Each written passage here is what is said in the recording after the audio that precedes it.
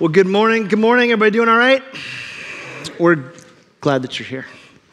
So if you didn't catch last week, we kind of introed this series called Women of Faith, just 5 weeks looking at 5 women from the Old Testament. We set up kind of like faith heroes. And if you didn't watch last week, I want to encourage you. There's some intro material that you don't want to miss that kind of sets the tone for where we're going to be this next little while together. So we're talking about 5 women, just kind of stories of their lives, women in the Old Testament, and kind of faith heroes. And so I thought it would be appropriate to show you 3 of my actually faith heroes. These guys. And somebody told me this morning that this movie turns 85 years old today. If you don't know what this movie is, by the way, I don't know where you've been living. Wizard of Oz. Little word about each one of these faith heroes. First off, the Scarecrow. I like this guy because he always runs into this thing where he goes, if I only had a brain. I feel you. I feel you. If I only had a brain. And then the Tin Man who looks absolutely terrified. What's he want? Not a heart, a heart. A heart, remember? A heart. He's like, I didn't know Oz was in like South Boston, but apparently he wants a heart. And then kind of our favorite, right? Everybody loves the Cowardly Lion. What's he want? Courage. De Neuve. He wants de Neuve. He wants courage. The Cowardly Lion's kind of all of our favorites. I love this guy. And courage. Courage. All 3 of them together, like they make quite a pair or quite a trio, don't they? Courage. Courage. Churches are full of Christians who know what God's word has to say. We got a brain. Churches are full of Christians who love what God's word has to say. We got a heart. But living what God's word has to say. It's where we sometimes lose it. This is the heart behind James's word in the New Testament where he says, right, he says, don't deceive yourselves. Don't just be hearers of the word, but be what? Doers of the word. Yeah, that's where we kind of miss it. The Christian life takes courage. Courage to do the right thing when it's easier to do nothing. Courage to overlook an offense when I would rather obsess over the offense. Courage to forgive when I would rather hold on. Courage to keep going when every step seems harder. Courage to believe the best in others, to give them the benefit of the doubt when it's easier to doubt their benefit. Courage to have a conversation. Courage to not. Courage to love when we don't feel like it. Courage to pray when no words come. Courage to not give in to the worst case scenario. Courage to reach out rather than to recoil. Courage to step up rather than shrink back. Courage to speak up rather than shut up. To follow what God's saying rather than what I'm feeling. Courage. A courageous man or woman is someone who I believe is fully awake in the moment and fully obedient to God. So what's it take? Courage. That's where we're going today. This feels weird for me, honestly, to talk about courage because if there's one place in my life that I wish I could work on, I would like to be more bold in my belief. Maybe that doesn't surprise you, or maybe it does surprise you. Maybe it doesn't. You're like, yeah, we know. I don't want to be like, I don't mean bold like angry. I don't mean bold like aggressive. I don't mean bold like obnoxious. But what I want really in my life is I know there is a big gap a lot of times between what I know and love about God and actually how I live for God. Anybody with me in that one? You don't have to raise your hands, I know. So if you want to close that gap, today is going to be for you. We're talking about Rahab this morning. Week 2 of this 5-week series called Women of Faith, magnifying God's work and worth in the lives of 5 Old Testament women. So this morning we're looking at Rahab. Her story is found in Joshua chapter 2. You can turn there, flip there, scroll there, or it'll be on the screens behind me. Out of all the women in this series, by the way, my opinion is that Rahab is the most unlikely candidate. She's the one nobody saw coming, and that's why her story is so beautiful to me. So before we get to Rahab, let's get our bearings a little bit. Last week we left off with a promise, right? God told Abram and Sarah that they'd have a son, and they do. His name's Isaac, and it means laughter. And then Isaac grows up. He marries a woman named Rebecca, who's also barren. Is this a thing? Yes, it is. Then Isaac and Rebekah have a son, Jacob. Jacob has 12 sons. Whoa there, big fella. Then things get a little bit dark. God's people are enslaved in Egypt for about 400 years. And then God raises up a deliverer. That deliverer's name is Moses. And this is the high point of Israel's history. God leads them through the Red Sea on the dry land. Moses eventually dies. The people mourn for 30 days. And then it's time to go. Time to go where? And God's about to make good on a decades-long promise for his people. Joshua chapter 1, just kind of to look at this real quickly. After the death of Moses, servant of the Lord said to Joshua, son of Nun, Moses' assistant, Moses, my servant, is dead. Now therefore arise, go over this Jordan, you and all this people, into the land that I am giving to them, to the people of Israel. Every place that the sole of your foot will tread upon, I have given you, just as I promised Moses. This is great news, right? Like, the mortgage papers are signed. The furniture is ordered. Like, U-Haul is in the driveway. Not quite yet. There's one thing in their way. A fortress city called Jericho. God's people are scared spitless, and with good reason. Remember who they are at this point. God's people are a nation of migrants, wanderers, and pilgrims. They've been wandering the desert for 40 years, so they're not weaponized at this point. They're basically leaderless until now. They're tired, rootless, and intimidated. They have no distinct advantage, no upper hand, no contingency plan if things go south. This is the equivalent of Pee Wee football, first-time head coach, no playbook. And they're going up against Jericho. Here's what you got to know about Jericho. Jericho was home to 3,000 people, and it was built for power. That's the first thing. Had 2 walls.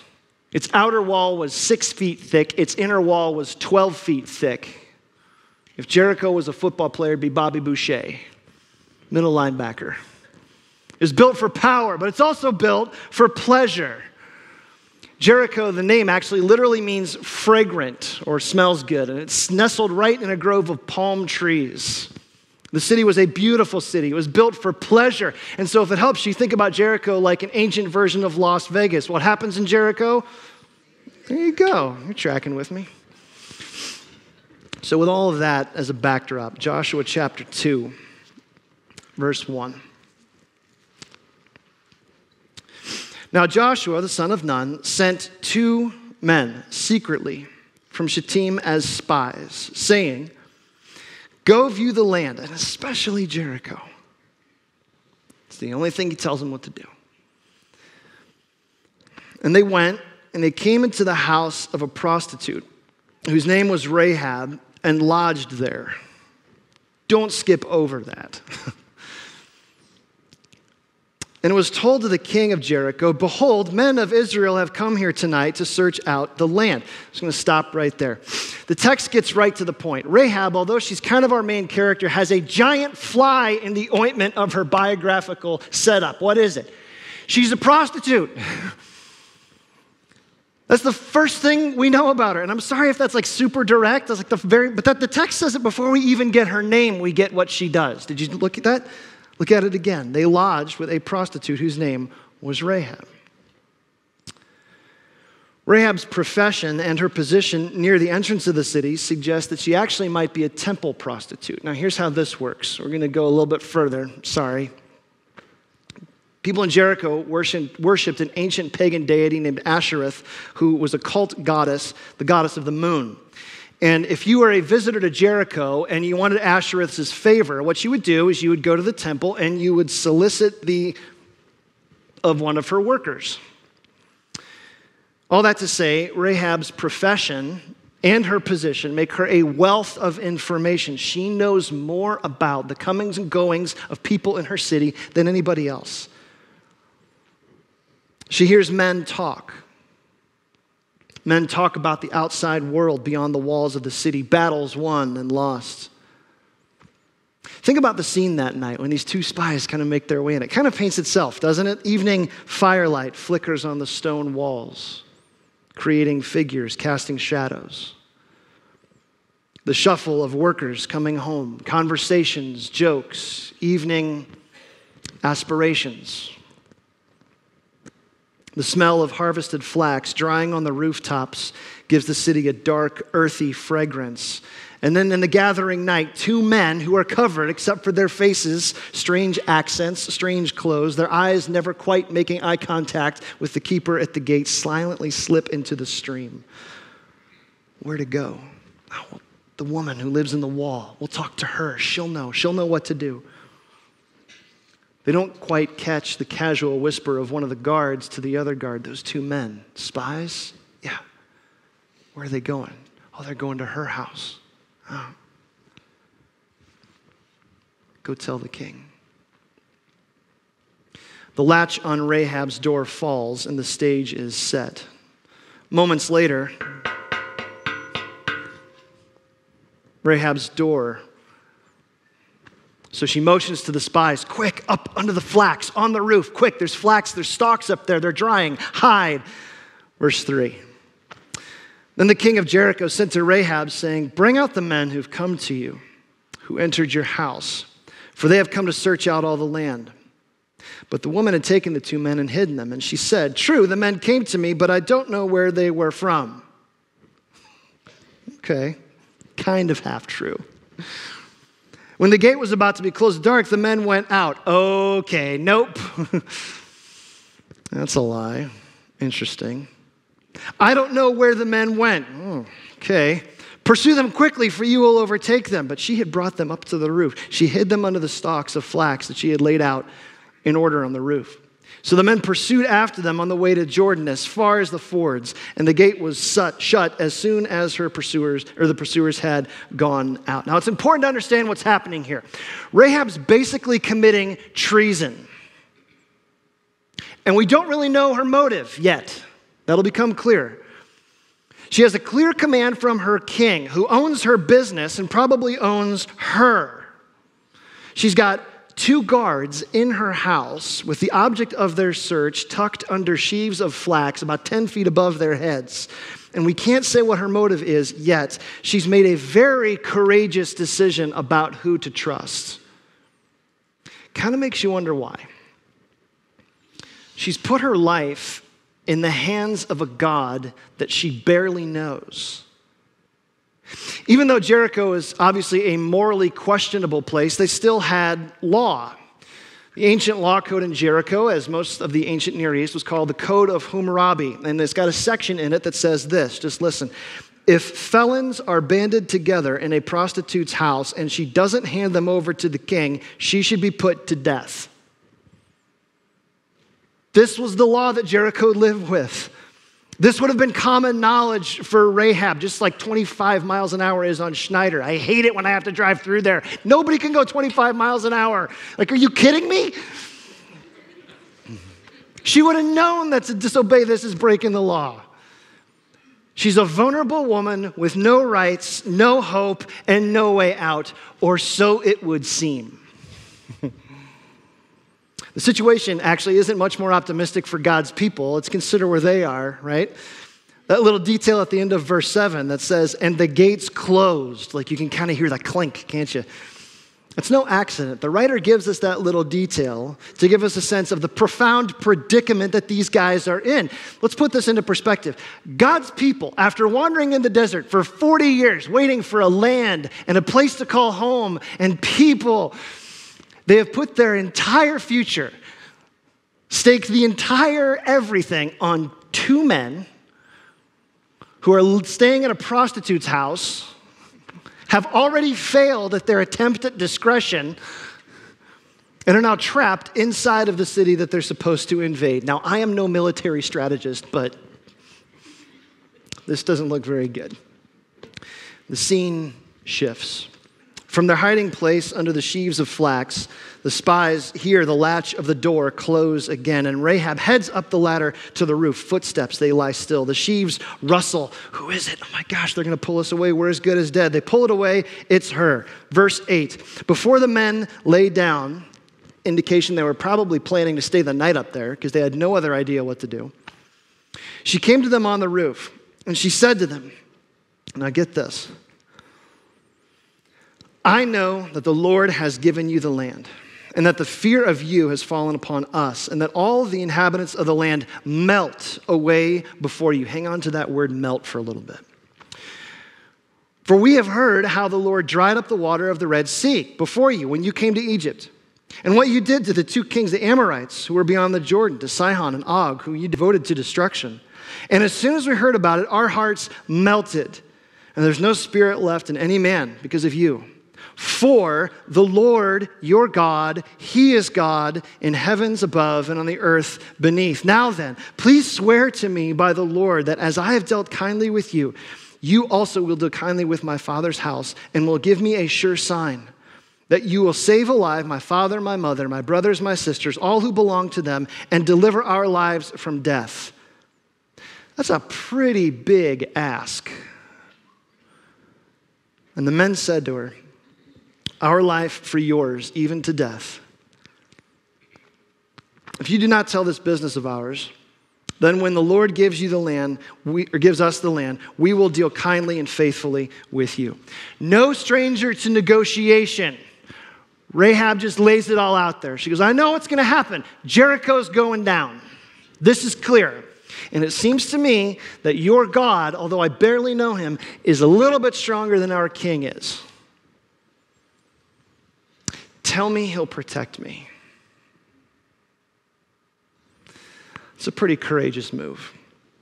Focus again, though, on what Rahab actually says. Look in verse 9. I know that the Lord has given you the land. That fear of you has fallen upon us. The inhabitants of the land melt away before you. We've heard. Verse 10, we've heard all about what happened. How Pharaoh's army drowned in there. We know, we heard it, we know.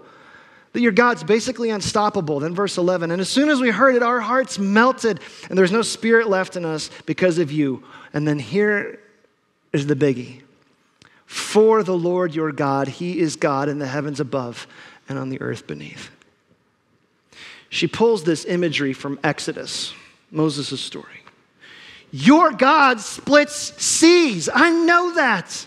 Now, we're not told how Rahab learned of any of that. It could have been news from soldiers. It could have been pillow talk. It could have been casual conversations, whispered rumors. But however she learned it, all we know is that fear of God's power leads to faith in God's plan. And you can check the grammar. What I love about that is it's all past tense. Did you catch that? We know God has given you the land. Not will, has. Like it's a done deal. God's already done this. He's already given you the land. It's as good as done. And therein lies the greatest insight about Rahab's courageous faith. That courageous faith is seeing something promised as something done because of the reliability of the one making the promise. It's already done. And even though the events that she's describing happened 40 years earlier, probably before she was even born, she mentions her father and her mother, brothers and sisters, no kids, which considering her profession is a little strange, but that gives us a clue that Rahab is probably pretty young still. So even though she wasn't alive when God split the sea for Moses and God's people, God's work never goes unnoticed. But the interesting thing to me is tied up around that word melt. Our hearts melt. What a vivid image that is. You ever had your heart melt? That's what anti-courage feels like. This is the cowardly lion jumping through the window when he sees the wizard going, oh my gosh. Our hearts melted. But it isn't just interesting that her heart melts. It's why. In verse 11, the Lord your God, he is God in the heavens above and on the earth beneath. And there it is. That's the pinnacle of her confession, the climax of this little scene. You remember last week when I said, when you're studying the Old Testament narratives, quick little Bible study tip, usually the point of a story is buried in a line of dialogue. We said that with Sarah last week, where it was in verse 14 of Genesis, where she says, is anything too hard for God? That's the point of Sarah's story. This is the point of Rahab's story. The Lord, he is God in heavens above and on the earth beneath. This is the line. This is the point of the whole thing. Rahab's courageous choice to act on the spy's benefit is based on a few scraps of story from a God she barely knows. and secures the future of a people she doesn't belong to, lighting the path to a future that she can't even imagine. This mustard seed faith, like Jesus would describe it. This is all she's got. But as it turns out, it's all that she needs. It's interesting, that word in verse 12, where she says, give me a sure sign. Give me a sure sign. That word shows up. Let's not breeze over that quickly. It's the same word in Noah's story, where God says, this rainbow in the sky is going to be a sign for you. It's when God makes his covenant with Abraham, and he says, this will be a sign for you. And probably most of all, in Passover, in Moses' story, the blood on the doorpost will be a sign. What does she mean? Why sign? It's the Old Testament concept of covenant. Let me covenant with you. Let me be a part of you. Get me in on this whole thing. I know something is coming. Please don't leave me out. And the spy's response is just awesome. Our life for yours. Absolutely. So what happens? Verse 15. Then she let them down by a rope through the window, for her house was built into the city wall, so that she lived in the wall.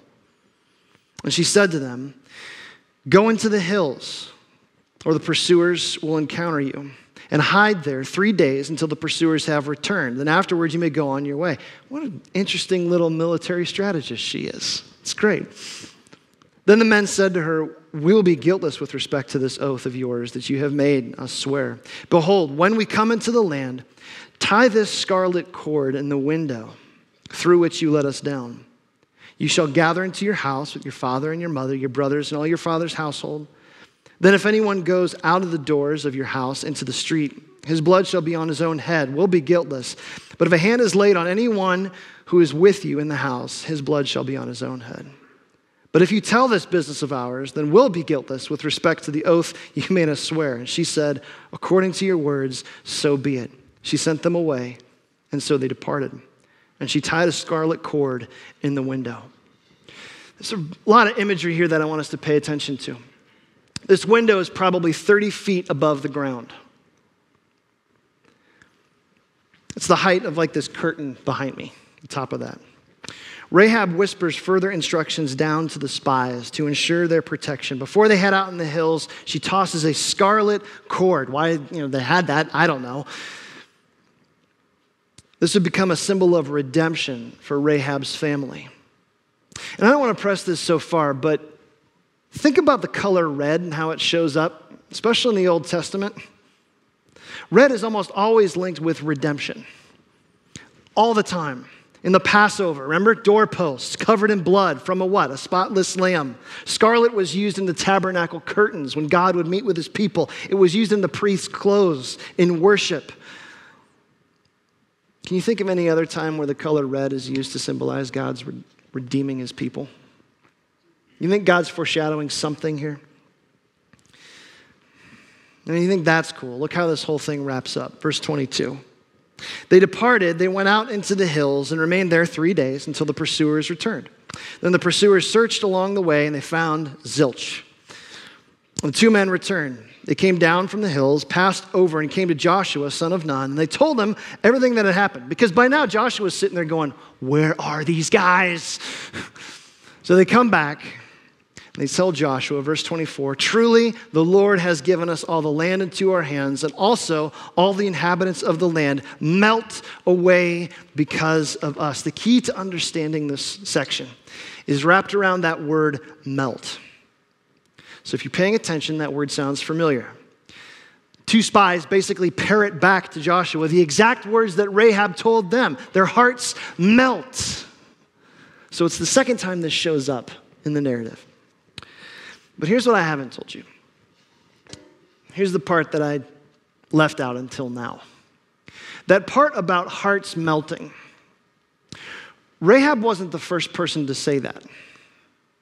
Those aren't really her words. I mean, she says them and she means them. But those words actually came from a poem that Moses wrote 40 years earlier. A poem that Rahab had never read. I want to read it to you. It's in Exodus 15. It goes like this. Thinking about what God would do to prepare his people to enter into the promised land. The people of Canaan will melt away. Terror and dread will fall upon them. By the power of your arm, there will be as still as stone until the people pass by. What's his point? Follow me on this. God moved Moses to write this. This idea that I'm going to give it to you. I'm going to make good on my promise. If I said it, I'm going to do it.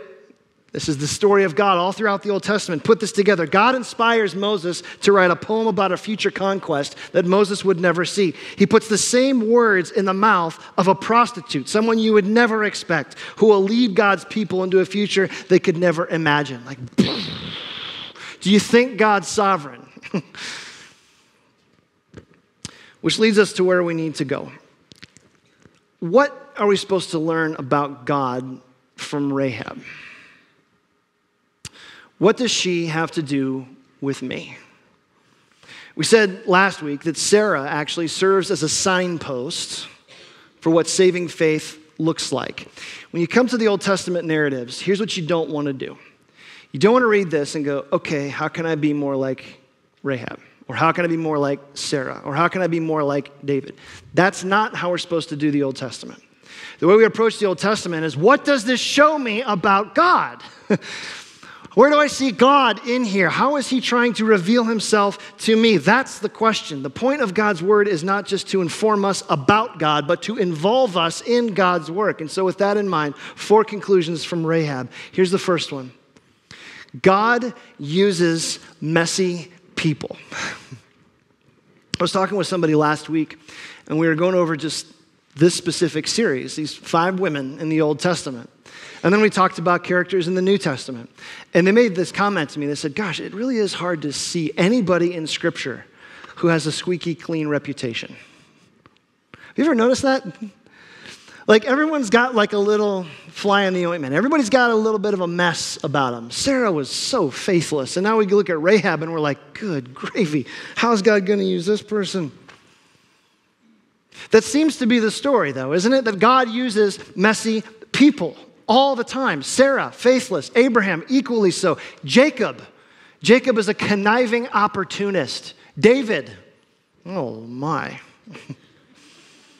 Murderer, adulterer, liar. Moving into the New Testament, things are much better. Mary Magdalene, demon-possessed hooker. Paul, Christian killer. Peter, don't even get me started. Why does God use people who are a complete mess? Funny thing is, it's not until you realize you're a complete mess that God uses you. This seems to be the biblical paradigm. We come to God thinking that we're something really great. God shows us that we're a mess. We sit with that for a while. We eventually agree with God that we're a complete mess, and then he uses us for something great. That's how this goes. The task of Bible study or sitting under preaching isn't just that we read God's word, but we allow God's word to read us. And so thinking about Rahab, you look at it and you go, gosh, she is what's wrong with the world. You wouldn't let Rahab into your house if you knew what she did. The funny thing is that she's the exact kind of person that all of us are. I've got a past, and so do you.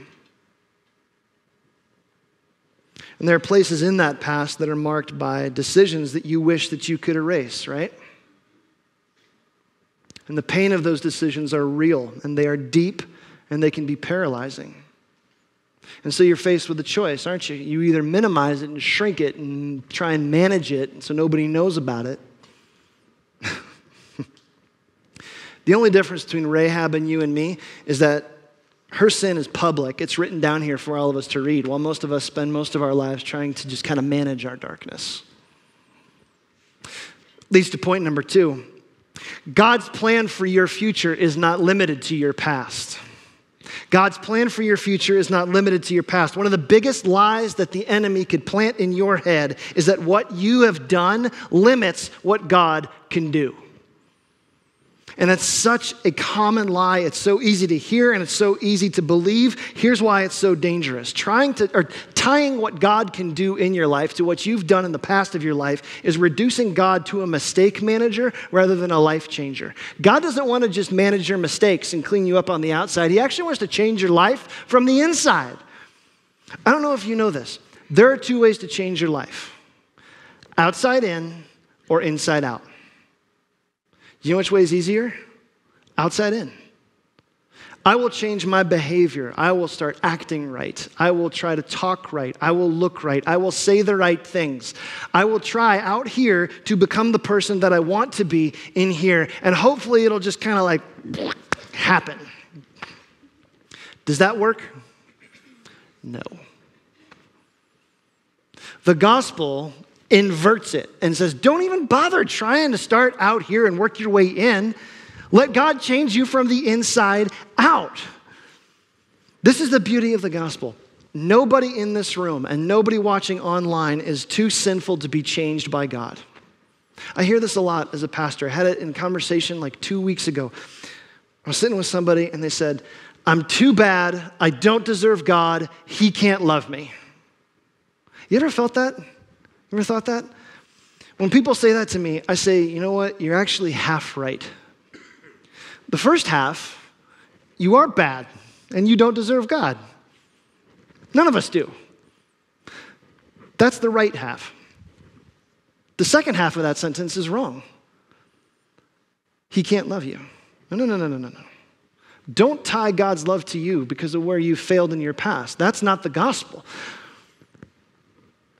What's the key? The key is Christ. I'm going to give you 3 New Testament verses, and I wish I could spend 45 minutes on each of them because they're so powerful and they're so important to me. Here's the first one. Romans 8, verse 1.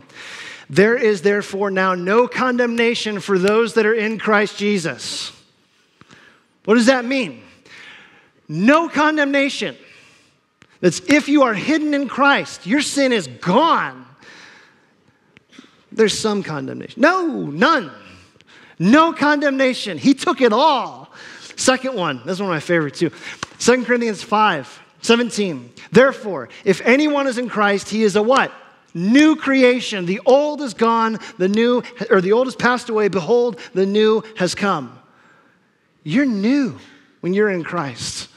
Last one, Galatians 2:20. This is Paul where he says, I've been crucified with Christ. It's no longer I who live, but Christ who lives within me. And the life I live in the flesh, I live by faith in the Son of God who loved me and gave himself for me. What's that mean? The moment you confess Christ, everything changes. Your past and your activity and what you do does not determine what God can do through you. You're new. Praise God that it's over. God doesn't want to manage your mistakes. He wants to change your life. Rahab is a signpost that shows us that your past apart from Christ and your future with Christ are as different as night and day. If you are hidden in Christ, you are not your sin. You are not your past. That's not what defines you. So the question we have to ask with this one is, have you ever said, Christ, I'm a sinner and I'm counting on you to save me completely? Not like, Jesus, you opened the door and now I'm going to try and be a good person. That's not the gospel. That's not how that works. Rahab puts all her chips on God and says, it's just you. Have you ever done that? And if you haven't, you're still lost in your sin. But the moment you trust Christ, everything changes. God's plan for your future is not limited to your past. Number 3, right out of this story. God doesn't play favorites, and neither should we. God doesn't play favorites, and neither should we. We said this last week, but it bears repeating. That in Jewish culture, there were 3 things you didn't want to be. Ancient Jewish culture said, you don't want to be a Gentile, you don't want to be a slave, and you don't want to be a woman. And then here, in Judges chapter 2, when God's people are at the cusp of new beginnings, they're about to move into this thing that God had promised forever. Who, with everybody in the world at his sovereign fingertips, who does he choose? A Gentile, a slave, a woman. What is that? That's God saying, I'm sovereign and I'm going to choose who I want to choose. God evaluates worth so differently than we do. It would be easy to look at Rahab and go, nope, she's not part of that. But the beauty of the gospel is that we evaluate worth based on who someone is. God evaluates worth based on who they become. Everyone is an image bearer, no matter what. Everybody is a sinner, no matter what. Everyone is loved by God, no matter what. And so anyone can be restored, no matter what. God saves who he wants to save, as he wants to save, when he wants to save, how he wants to save. He sets us up for his purposes, his plan, his timing, his glory. Now let me get practical on this for us. Here at North Canton Chapel, we say this all the time. We say we want to be the church who makes much of Jesus, what? You were almost there. We want to be the church who makes much of Jesus every day to everyone. And then God goes, because what we say is, well, who show me? Show me my everyone. Every day, show me. And God goes, how about them? And we go, not them. Maybe somebody a little more like me. Maybe somebody a little easier. The people you think that never could come to Jesus are usually the people that he uses most. Fourth, God's heart always beats for revival. I don't think the spies or Joshua or anybody expected Rahab. And that's why her story is so powerful. That's why I love her so much. From a worldly perspective, she looks like a total accident. But from God's sovereign perspective, Rahab is a sovereignly adopted daughter brought home. This is what revival looks like. It's like, God, forget what I want. Give me what you want. At the risk of being a little off-putting, something I've noticed, and I see it in myself. Sometimes Christians don't want revival, we just want to remember. We're more interested in what was than what God can do. And I get it, like nostalgia is really nice. I'm 42, I'm going to be 43 next month, and that means that I'm old enough to remember when things were different. And sometimes people walk into my office and they catch me leaning back in my chair, looking out my window, wistfully staring off into nostalgia, remembering when things were different. But here's the thing. The moment I do that, I disengage from the world that God has called me to impact. Nostalgia is nice. Remembrance is nice. It's great. But if you are alive here now, God has called you here now for a reason. God has called you to this world because he has something for you to do in this world. And I don't know about you, but I want my eyes open to see it. God hasn't called me to back then. He's called me to right now. And so if you're here right now, he has a plan for you right now. The opposite of revival is not tradition, okay? The opposite of revival isn't like old stodgy stuff. No. The opposite of revival is self. Give me what I want. Revival says, God, just give me what you want. I don't care what it is. And the crazy thing about that is when you do that, people start coming to Jesus who you'd never expect. And he works completely outside whatever boxes we've created in our own head. And it's absolutely beautiful. And if you've ever had a touch of that, you'd never want anything else. Don't you want to be a part of something that you never saw coming? I do. Practically. There are Rahabs at your office. Students, there are Rahabs at your school. And they've got little scraps of the God story, scraps too small to satisfy. And it may not seem like it, but they're wanting more. They are dead but dreaming, lost and looking, waiting on the other side of walls that most of us are scared out of our minds to cross. God's heart always beats for revival. So band, you guys can come on back out, and we're going to move to communion here in just a little bit. But as we do, I want to give you one final detail. And this is kind of the cherry on top of the whole thing, so stay with me. Rahab shows up in another place in the New Testament. And like Rahab herself, it's a place that you probably didn't expect. Rahab is preserved. Jericho falls. She marries a guy named Salmon. How about that for a name? Matthew writes about him. I'm going to read this. Salmon, the father of Boaz, by Rahab. Boaz, the father of Obed, by Ruth, and Obed, the father of Jesse. Jesse, the father of David, the king. So put that together. Rahab, little old Rahab, King David's great-great-grandmother. Now, if you know how Matthew works, you follow David's family tree a little bit further, Rahab shows up in the line of another king, the King of Kings. Someone else who will welcome people who don't have a place to fit, people who are not expected, people who could have held on to their past but choose to release that past and say, okay, Lord, fix me, make me new. Do you know this king?